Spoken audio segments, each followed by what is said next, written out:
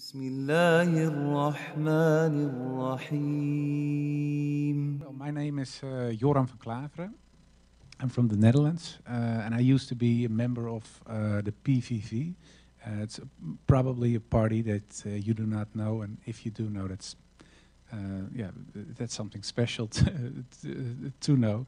It's the party of Geert Wilders. Maybe you've ever heard of him, the guy with the blonde hair.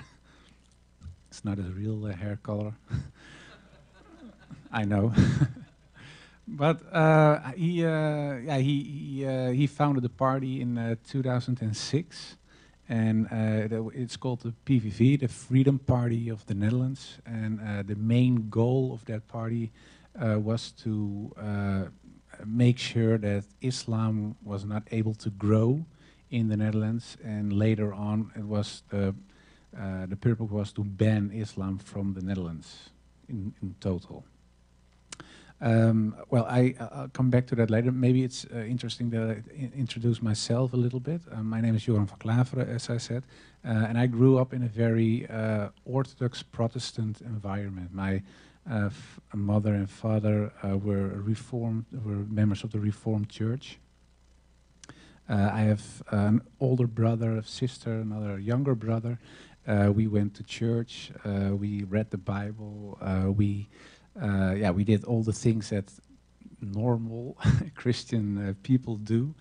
But we were we were members of a very strict denomination of the Christian Church. So other religions, were gone astray, in the opinion of the theologians of my church. So that's something that it was not explicitly said, but it's something that you learn during the days that you get raised till let's say 16, 17. I had a certain religious bias towards Islam, not specific Islam, but other religions in general. But Islam was certainly not an option to look at in a positive way whatsoever. I studied religion, comparative religion, when I got older. I went to university. But you take, of course, the things you learn in your upbringing with you. So that's something I did too.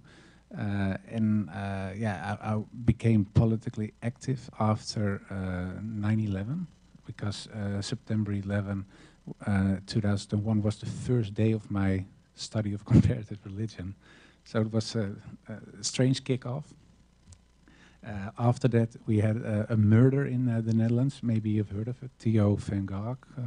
He was murdered by a jihadist, a lady who is active in the United States as well, who's from the Netherlands, Ayaan Hirsi Ali. She was in parliament when I was an assistant of a politician back then. So the whole sphere in a political sense and in a social sense was very anti-Islam. Of course, you had the terrorist attacks in London, Madrid, etc., etc. So there was a certain time that the view that people had when it came to Islam became a negative and more negative, more negative. And I think that another thing that's very important that played a role in the way I developed myself is the fact that in Europe there is a historical bias towards Islam because of the historical clashes. And we have crusades from the Christian church towards the Islamic world. There are attacks from Ottoman Empire, for example, on the Christian part of the world. So there have been clashes for hundreds of years, one side, the other side, and the other way around. And the combination of those things, the start of my comparative religion study at September 11, 2001, the fact that Theo van Gogh was murdered, my upbringing, and I think the historical bias of Europe when it comes to Islam, the combination of those things made me want to become politically active. And I was searching for a party who was most anti-Islam, well, I found that that party. There was Geert Wilders from the PVV, and I did everything I could when I became a member of parliament. It was in 2009, 2010. So that's way back, and yeah, the last I think 7, 8 years of the 7, 8 years after that, I did everything that I could to stop Islam from growing.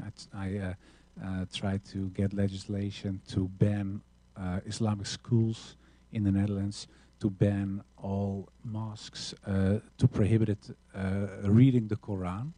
So, and in one time we made legislation, or we tried to make legislation to ban Islam in general from the Netherlands, of course, and alhamdulillah, it didn't work. But that was something that we tried. And I left Islam. Sorry, I left the political party, the PVV, in 2014, 2015. And that was because it was an anti-Islam party. But in 2014, 2015, Geert Wilders was active at a rally, a right-wing rally, and he asked the people, do you want more or less Moroccans? And the whole crowd shouted less, less, less. And then he said, okay, I'll make that happen. And that was, for me, was a point that I thought, okay, I'm still anti-Islam, but this has nothing to do with anti-Islam anymore. This anti-Moroccans. So I asked him to take his words back or change it or do whatever to play it down a little bit. He said, no, why should I? So then I left. And in 2017, I stopped politics in general. I do something else now. I work for the radio and teach and other things, no politics anymore. But there was one long-held desire that I had, was writing an anti-Islam book, because I was still anti-Islam, only not active in the politics anymore. And I was, I thought it would be a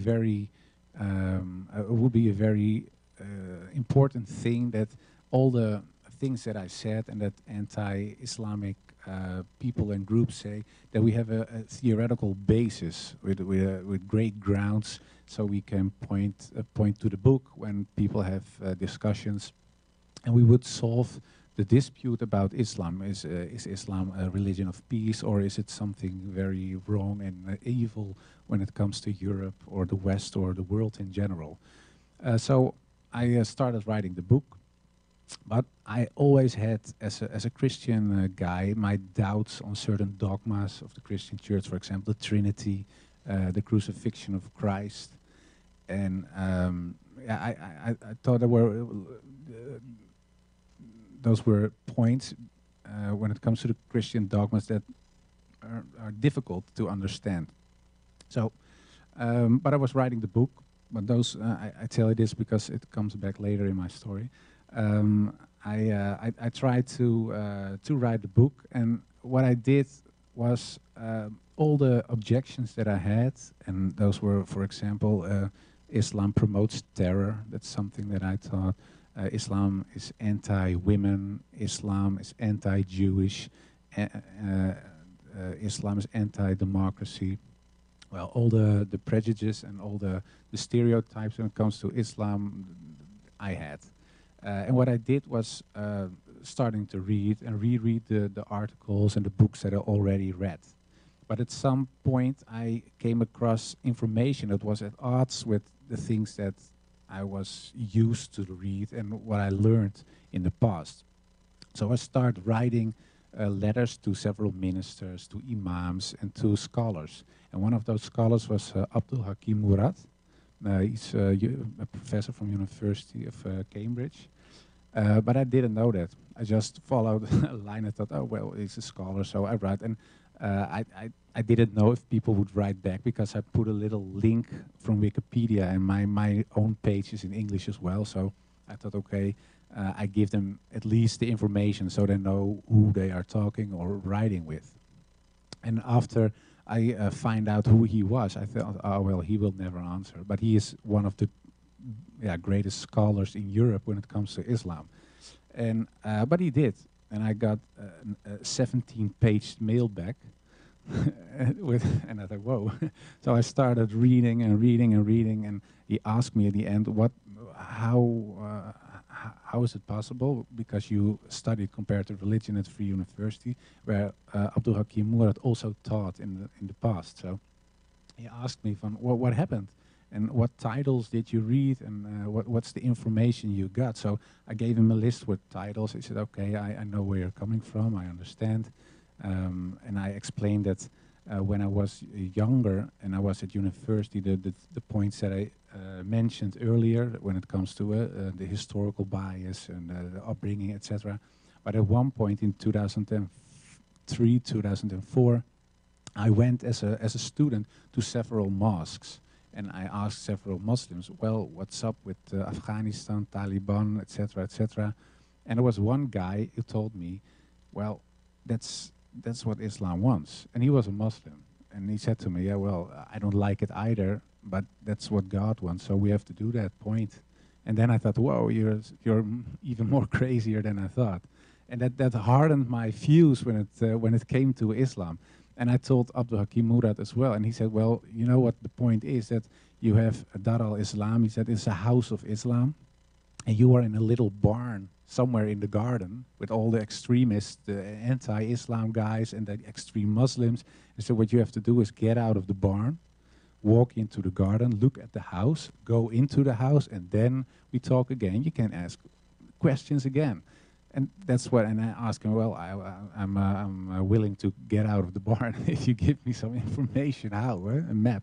So he gave me some information. I started reading and reading, and in the end, I thought, okay, Islam, the teachings of Islam, I thought, okay, that it looks very much like Christianity, be polite, of course, believing in God, believing in the prophets, etc. But in the end, the big difference, of course, is whether the question whether Muhammad is a prophet or not. So I thought, okay, maybe Islam, the teachings of Islam are okay, but Muhammad is still, as I learned, an antichrist, or he is a crook, or all the bad things you can imagine. That was still the view that I held when it came to Prophet Muhammad. What I did was comparing him not to Jesus, because a lot of people always say you have to compare him with Jesus, but I found that illogical, because Jesus had another mission. Even when I was still not a Muslim, I thought, well, it's more fair to compare him to Moses, because I thought, well, in the Christian church I was brought up, they called Moses the lawgiver, and I thought, well, Prophet Muhammad brought a law as well, the Sharia.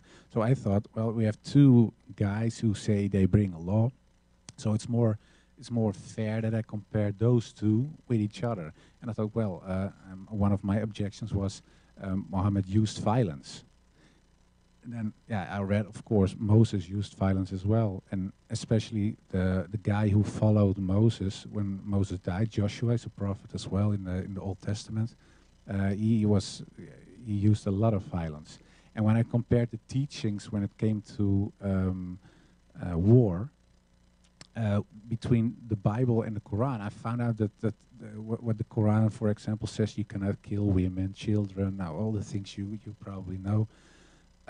But in the Bible, there are passages that say the opposite. They say you have to kill women, kill them all. And of course,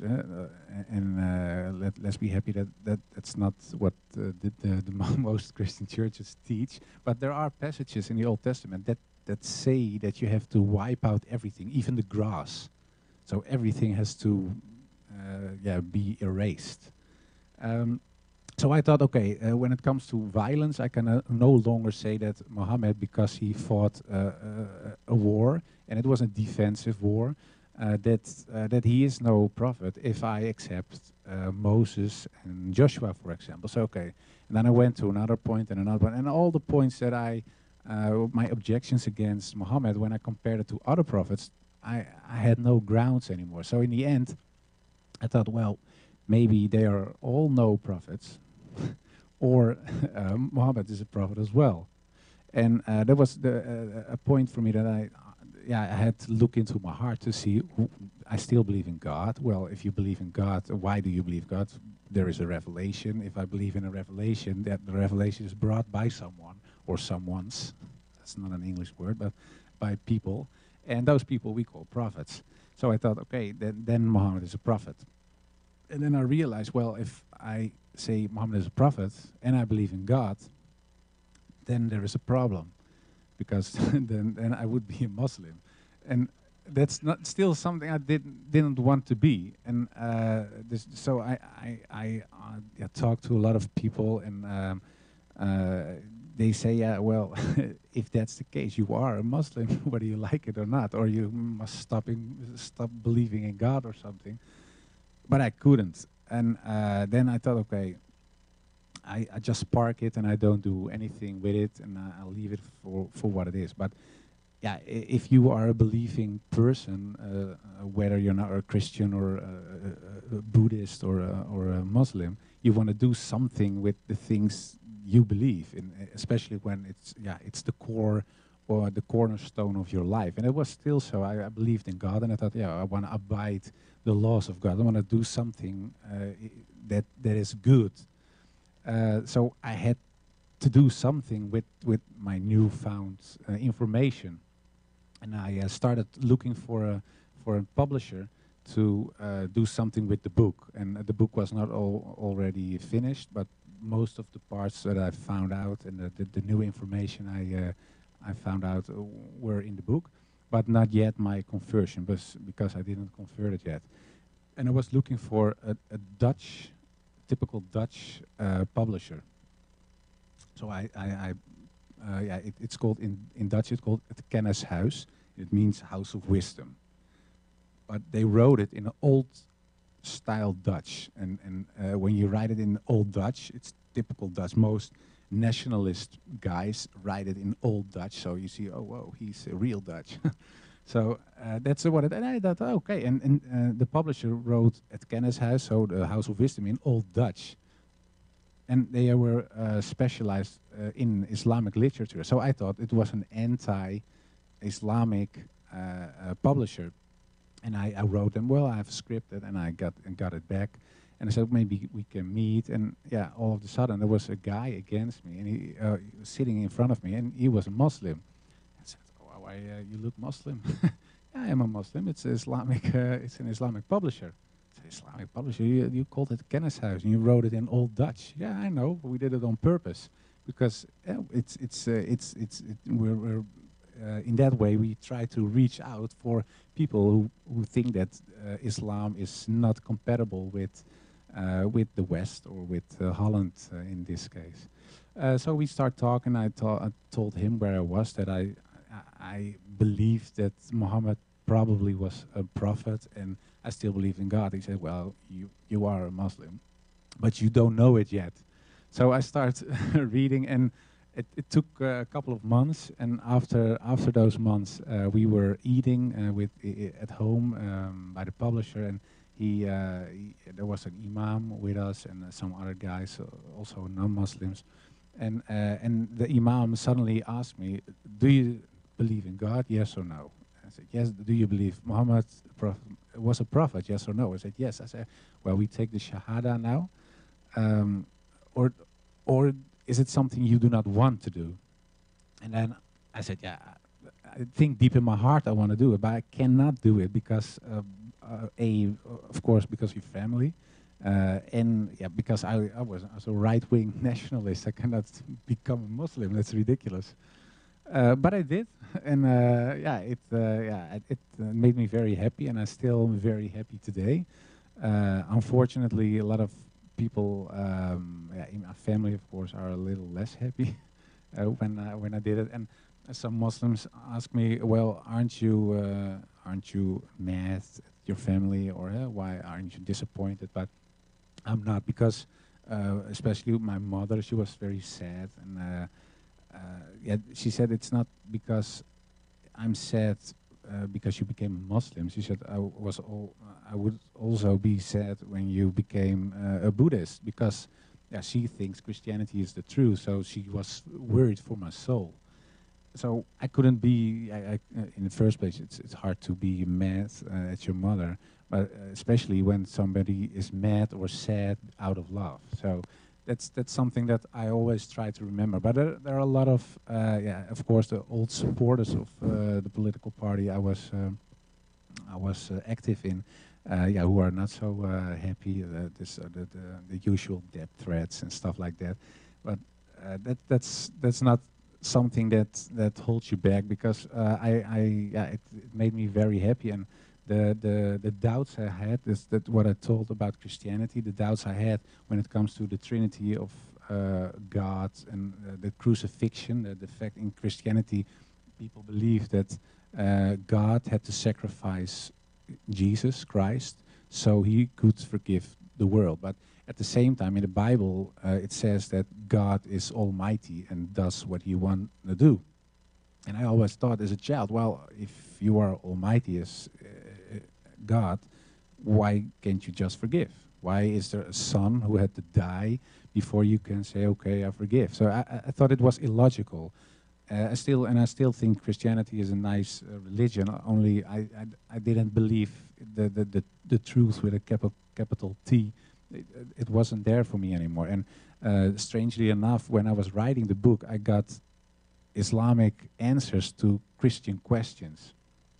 And yeah, that was a point for me that I thought, yeah, it gave me a lot of rest, and my heart and my head resonated. And that's something that I didn't have before. So when I felt that, and of course you believe it, yeah, that made me in the end deciding to become a Muslim, and that's what I did, and I still am, and I'm very happy. That's in short the story. So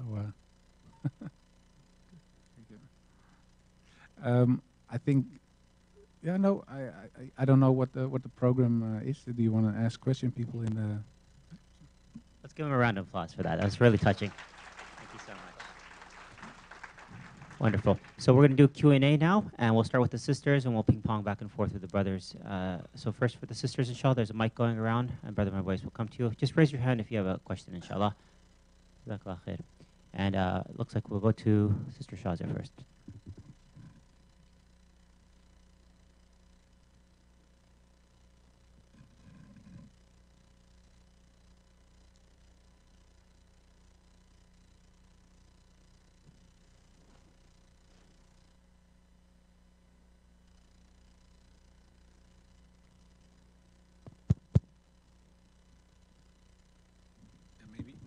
Maybe you can take this one. This one.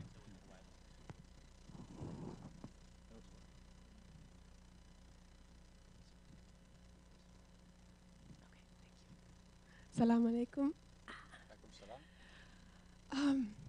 So I guess what I wanted to ask you was, I personally am a revert to Islam as well. And I come from a household, my parents don't know I'm Muslim. My parents are both very Islamophobic. I think my dad is sort of probably similar to the man you once were. Still love him, you know, just it's not something I can talk about right now as my religion. So I guess my question to you would be, what advice would you give to someone, to your old self maybe? And yeah, I guess I'd be interested to hear that. Well, thank you for the question. Can you hear me? Okay. Yeah, it's a good question. What kind of advice do you give to yourself or your father or mother maybe? Yeah, I think that one of the most important things when it comes to Islam is education, and making people see that Islam is not what you see at the news or the things you always hear. And I think in America, I don't know America, of course, because I don't live here, but I think in America there is a certain bias that we all also have in Europe, because a lot of Europeans in the past went from Europe to America, of course. So the historical aversion some people have against Islam because of the clashes there have been are also maybe in the American culture, and especially after 9/11, of course, and bombings and terrorism, etc. But at the other hand, it's not like we think of Christianity when we look at the KKK, for example. It's a Christian organization, but it's not that most of the people don't see the KKK as a Christian organization, but they claim they were or still are. I don't know if they still exist, but when it comes to Islam, people do. They say, okay, we see, for example, ISIS, and that's Islam, and all other Muslims are not real Muslims, or they're pretending to be very democratic or law-abiding, etc. Sorry. But it is a fact that Islam is something else. And my story, I wrote a book about it, and I think in the Netherlands, I think it's very important that people read my journey, because most of the arguments people use against Islam are pointed out in the book, and there's a explanation why it isn't correct. And the book is being translated into English. Is maybe if it is, if they publish it, and I think in a month or 3, you can give it to your father. I'll send it to you, and I'll write something for him in the book, and maybe that opens the door. And it would be nice, of course, if he became Muslim. But if he doesn't, at least he understands better what Islam is and what's probably motivates you to become Muslim.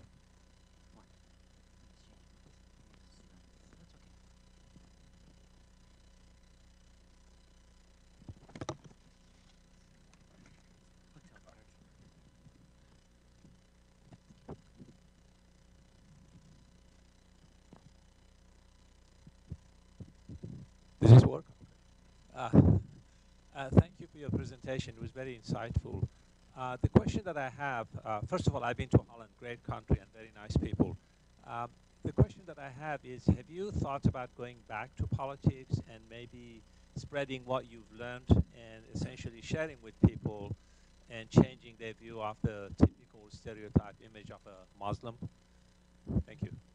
Yeah, thank you for the question. Yeah, I didn't think of politics, and I still don't think of politics too much. Of course, you follow politics, but I have no desire to go back. I've been in politics for 12 years. You call it here the Senate, and if you are in politics, you have to have certain ideological motivations, and I think a little bit or arrogance or naive, being a little bit naive. So if you have to believe that you can change the world, and I hope, of course, that we can change the world as a community. But I have no longer the illusion that the political party can change the system.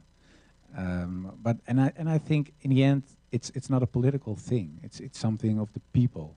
And if people see that Islam is a positive force, and that you contribute to a country, that you contribute to your own community, but also to other communities, that the view of people will change. If I can change, and you don't know me, of course, but I was really anti-Islam.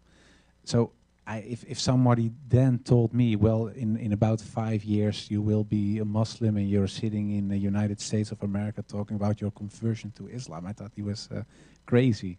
But it did happen. So I think in the end it's something that that has to come out of the people itself, non-Muslims I'm talking about. And I think that a lot of Muslims, especially in Europe, because I think it's a little bit different here, also have to look at themselves and see why is it that people are always so negative. Because in the Netherlands there are a lot of Muslim youngsters, youth, who are making a lot of troubles.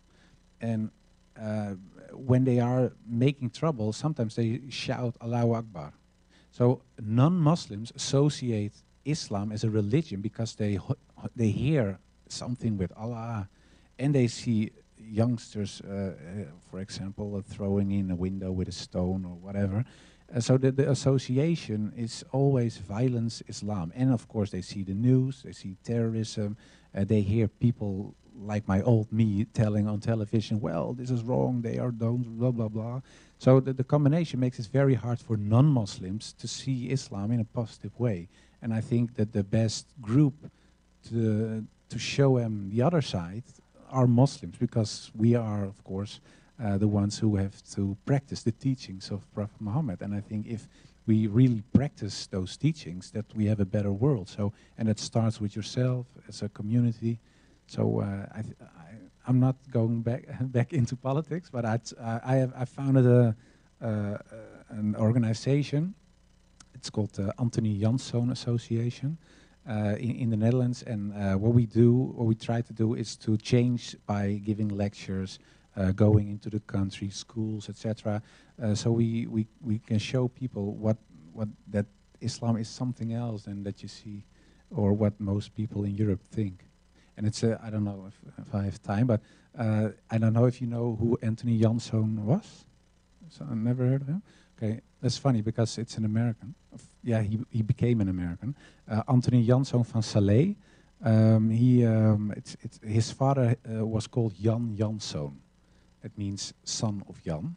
And Jan is a typical Dutch name. And it was around 1610, so a couple of hundred of years ago.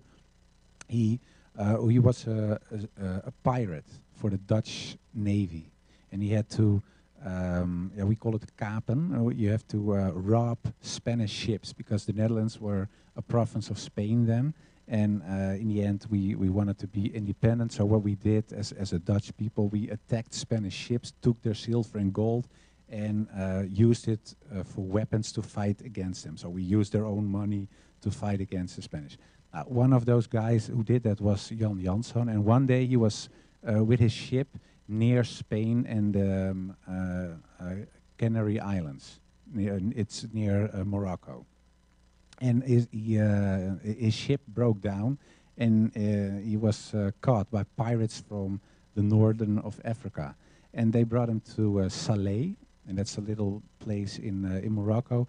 And then they asked him, well, you can choose, or you buy yourself free because you have a lot of money, or you walk back. Well, that's impossible, of course. Or you become a Muslim. And then he asked, I don't know what, he asked him, what is a Muslim? I've never heard of a Muslim. What's a Muslim? And they explained him, and then he said, oh, then I'm already a Muslim. And they were so impressed that they said, well, if you are a Muslim, then you can choose, or you join us, or you're free to go wherever you are. And he said, well, I love the sea, I love robbing Spanish ships, so I want to be part of your gang, or whatever group it is. So he became a pirate for Salé, and Salé was a little republic. And the Sultan of Salé was so impressed with the things he did, because he was a very good pirate. And they robbed Dutch ships then and Spanish ships. They made him a president. So he became the first president of a Moroccan place, was Jan Janszoon from a little place out of Holland. And he later on he married a Moroccan girl, of course a Muslim as well, and they got 4 children. And one of those children was called Anthony, and that's the guy why my foundation is Anthony Janszoon van Salé, Anthony in English. And he was sent to the New World with a lot of money from his father, because his father became very rich. And that Jan Janszoon's son, dus Anthony Janszoon van Salé, went to America, because they called this the New World. And it wasn't America yet; it was still part of the British Empire. And he went to a place called New Amsterdam, and it was New York. And in New York, some people say, well, it's founded by the Dutch, New York. There's still typical Dutch names, for example, the Bronx is Brooklyn. Is Breukelen, it's an old Dutch city. And it's true, it was founded by the Dutch, but the guy who did that was a Muslim, because Anthony Janszoon van Salé was the guy who founded the Bronx. He developed Brooklyn. They gave him, he asked them, is there some land somewhere that I can buy? They said, no, you can't, because you're not a Christian. They didn't want it. Then he said, well, I pay 3 times what you normally ask. I said, okay, buy the land. And he gave that. And those Bronx, for example, and Brooklyn were were one of the first places in the New World, in New Amsterdam, who were developed, and it was developed by a Dutch Muslim. So even America, in the core, there are, and I'm not talking about slaves, a rich man, a successful guy, was a Muslim who was one of the founders of New York, still today. And what another funny fact is maybe, is the fact that the first Quran ever brought to the United States was brought by this guy, Anthony Janszoon van Slee. So a Dutch Moroccan guy who was a Muslim brought the Quran to America. It was very funny, and I thought, well, he was a very positive guy, and when he was in New York and he was doing his thing, he was, of course, confronted with a lot of people who didn't like him because he looked different, but also because he was a Muslim.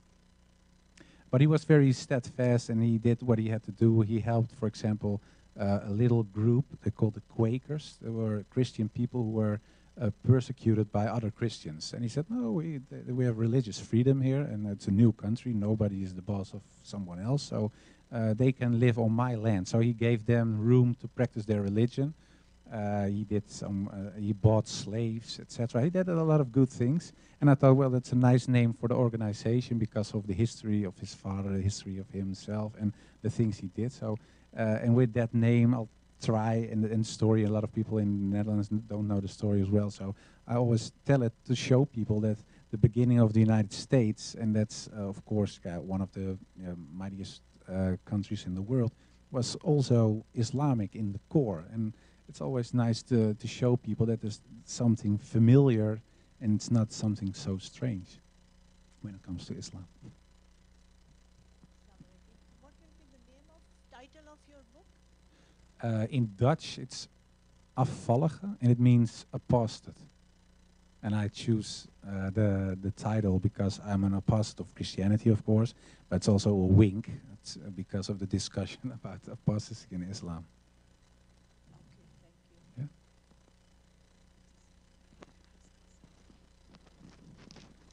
Assalamu alaikum. I don't know, is this working? Salam. Oh, it is, okay. First of all, thank you so very much. I'm originally from what became New York, was New Amsterdam. Okay. And there are a lot of Dutch names that are well known along the Hudson River, and I think the Hudson was, the explorer was Dutch, and the Roosevelts, the two President Roosevelts, Dutch ancestry. So there's a lot of history, but nobody mentions in America that they're Dutch. Anyway, welcome. And many people don't know that the word California comes from the word Khalifa. Oh, I didn't know. So this is another part of the Muslim history nice. on the West Coast. I'm wondering, when you speak to people, what reaction you get? Do you speak about Islam? Do you find people are curious or more hostile? Are you able to change hostile people to be open-minded? What's your experience?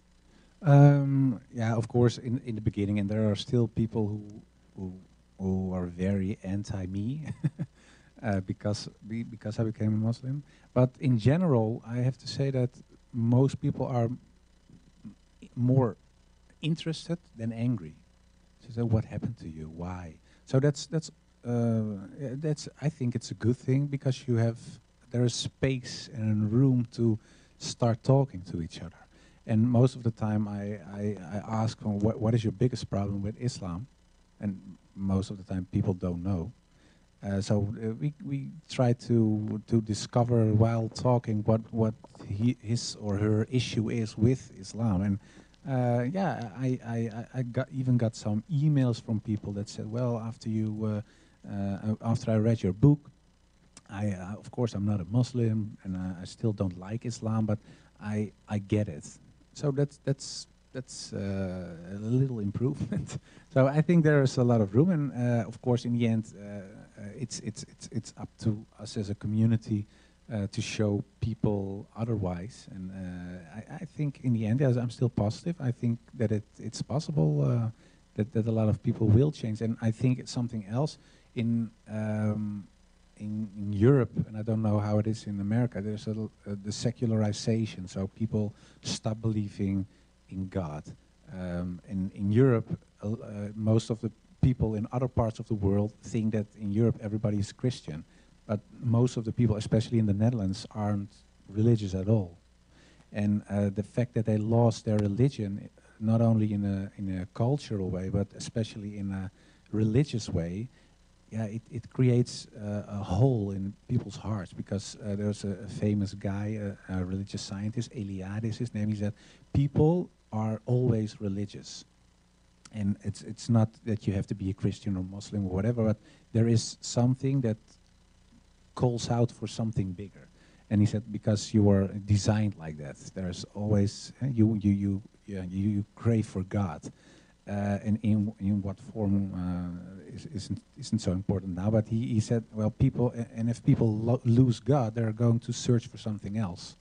And I think in Europe, people search they want to fill up the gap in their heart with, for example, nationalism, but also with drugs or with partying all the time. They do things to fill the emptiness in their heart, and that's something else. I see big chances for Islam, because I think Islam is the last real religion.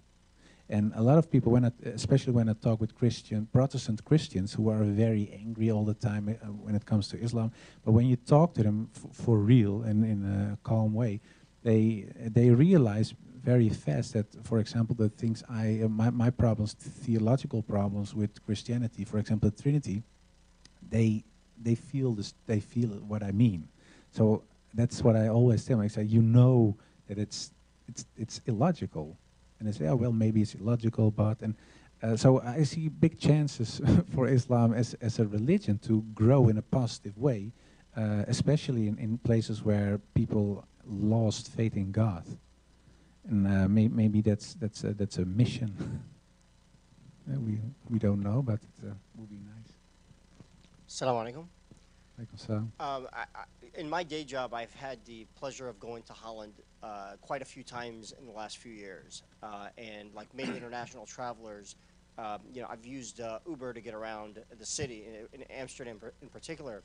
But I was really disturbed by something, and this is what I was kind of curious about your perspective as it relates to anti-discrimination laws in the Netherlands, as it relates to discrimination against Muslims as they're trying to integrate into the workforce. In particular, I met a Dutch young man who was driving an Uber. He said he was a college grad, born and raised of Pakistani descent, born and raised in the Netherlands. And he said that every time he goes into a job interview, he's asked about his prayer habits and other things that we would, in the U.S., we would find that those are non-starters. Nobody gets asked about those kinds of questions here. And he said to me, do you think I'm driving an Uber because I choose to? I can't get a job. Anywhere I go, I'm facing these kinds of discrimination issues. So anyway, and then he said ultimately, he goes, I identify first as Muslim, then as Pakistani, and then third as Dutch, even though he was born in Holland. And I find that as, in this country, we have at least we start from the premise of that there are anti-discrimination laws that protect people when they are applying for jobs.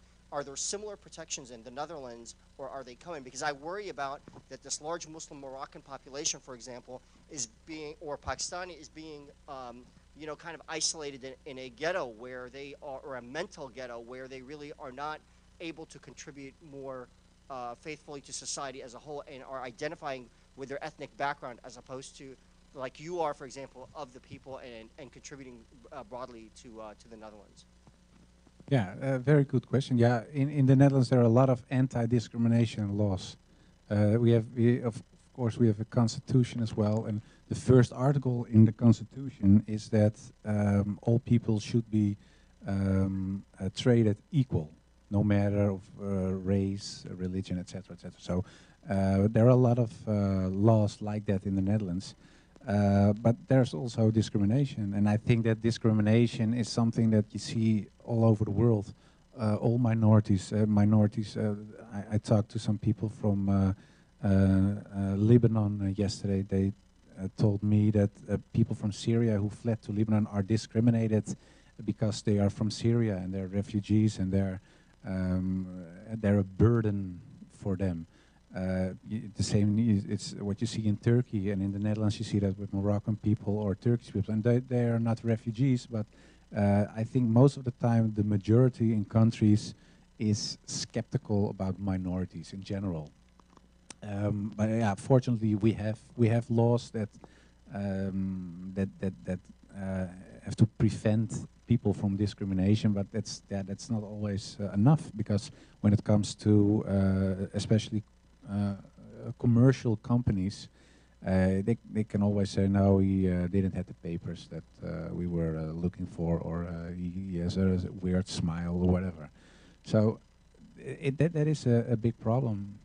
It is, and I don't have an answer for that problem. But in the end, you see that especially the third and the fourth generation in the Netherlands are doing so much better.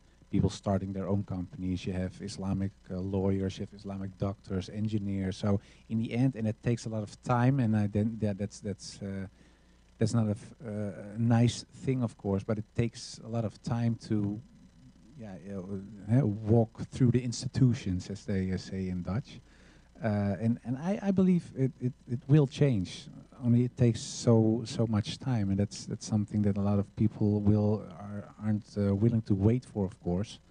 And in the other part, the other side of the story is that you see, especially in Eastern Europe, that there's a very strong anti-Islam movement now, and it's not only in Eastern Europe, but because the anti-Islamic groups are uniting in the European Union now. So it became one powerful force in politics now. So that's something that's very worrying, and it gives a lot of the normal people, as you can say, the people in general in different European countries, an excuse, because they say, well, we have 1/3 of parliament saying Muslims are wrong, or they create problems.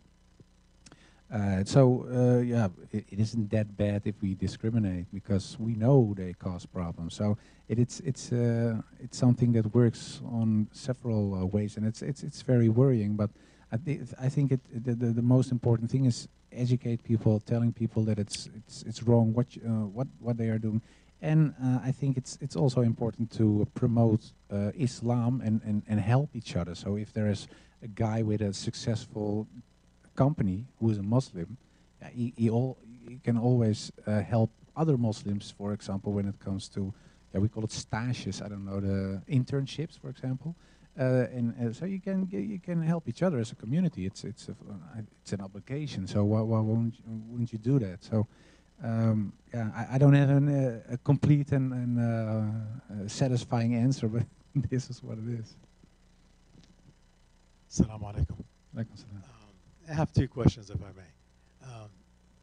During the discussion, you were mentioning that you had Christian questions and you found actually Muslims answers. Could you share with us a few of those where you think actually that these are the ones that made it for you? And the second question is, with your involvement with the political field and being maybe actually prior anti-Islam. Oh, sure, sorry. With the political movement and being anti-Islam prior to you being Muslim, you have mentioned that maybe most people will look at Islam based on maybe some of these terrorists around the world and maybe in Europe. Are these actual terrorists, or maybe these are actually like movements by certain governments in Europe that Islamophobic, maybe that actually did make Islam look bad? What's your take on that actually as being involved in the anti-Islam movement back then? Okay, that's a big question. The first half of the question was about Christian doubts. My doubts had to do with especially with the Trinity, because in Christianity we believed that God exists as one being, but in three persons: God the Father, God the Son, that's Jesus Christ, and the Holy Spirit. And I always found it very hard to understand the concept, because in Christianity, Jesus Christ dies on the cross, but he is God, so God dies. So I asked the minister when I was 12 or 13, how is it possible that something that is infinity, if God is infinity or infinite, how is it possible that it dies? Because then it is ended, it's ending. So that's impossible. And if he is dead and he is alive at the same time, that's something like a square circle. That's impossible. And then they said, well, it's a mystery.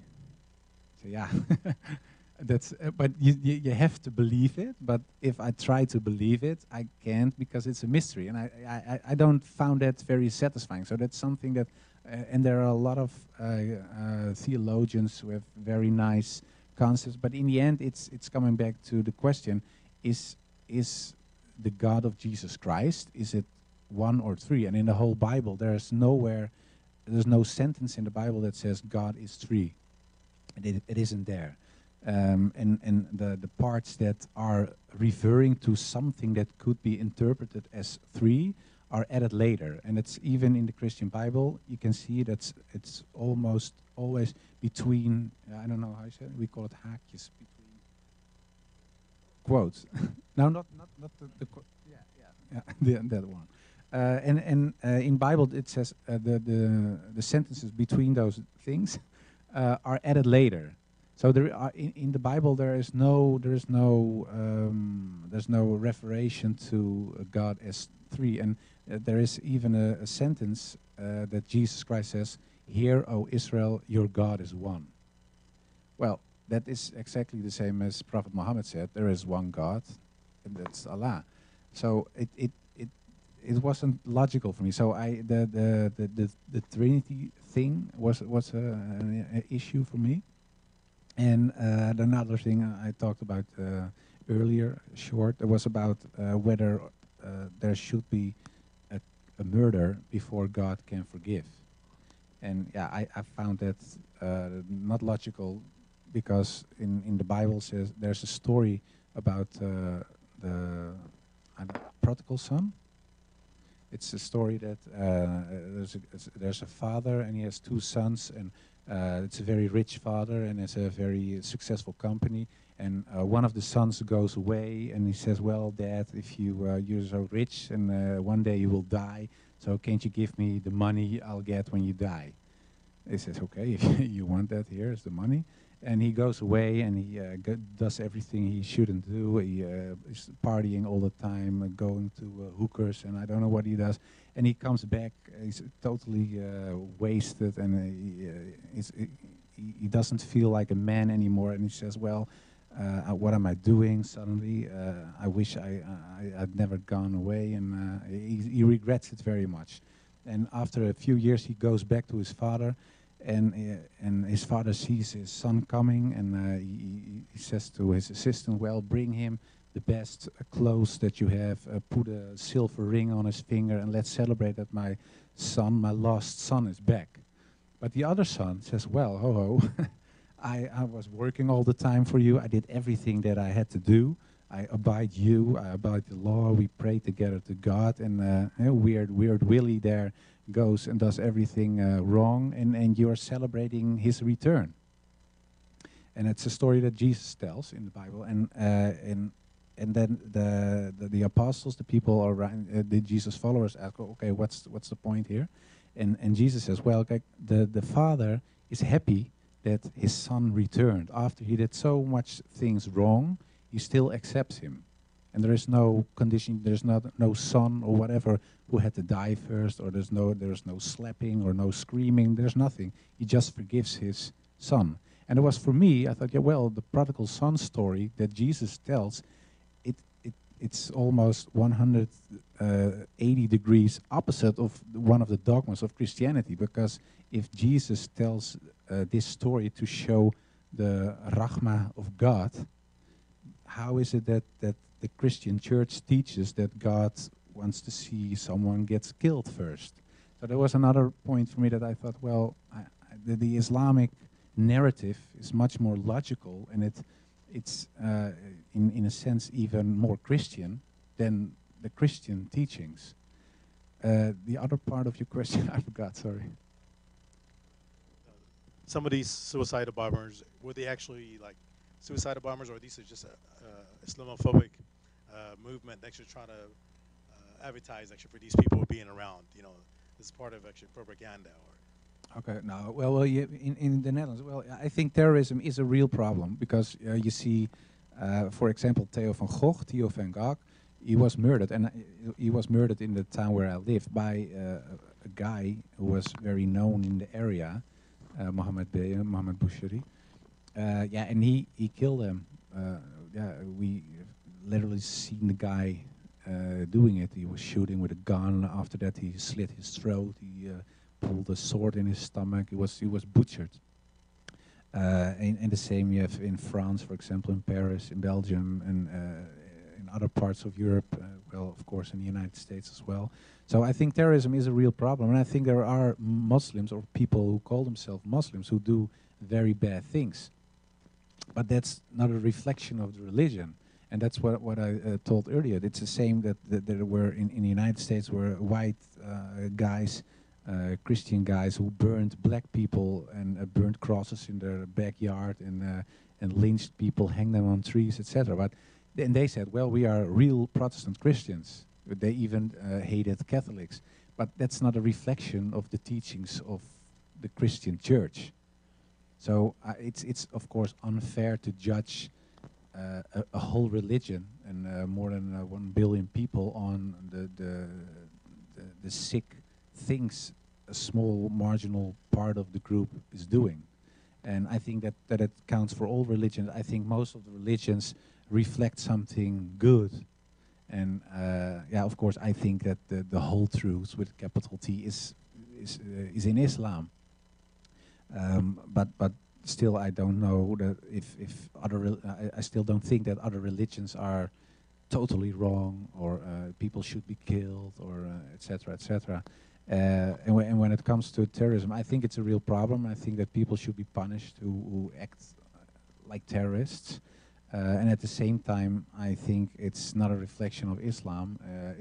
There are psycho people in the world, and there are Christian psychos, there are Buddhist psychos in Myanmar, there are people in China who are treating Uyghur Muslims as beasts.